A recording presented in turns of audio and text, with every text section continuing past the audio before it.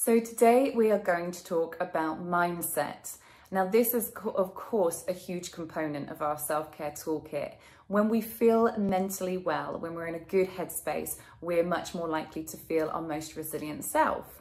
Same really when we feel physically fit and healthy and strong. It can boost our mindset too.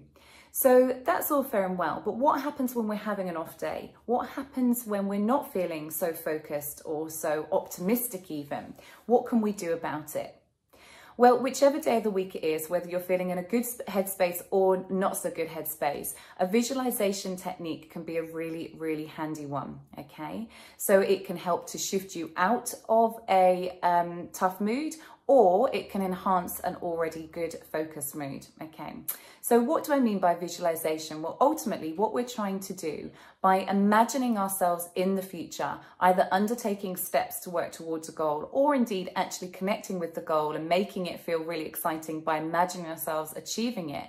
Either which way, we're building the neural pathways, which is a bit like ultimately doing the actual practice, doing the actual process itself. But we might not have time to practice something over and over and over again, but we can still build those neural pathways in the brain.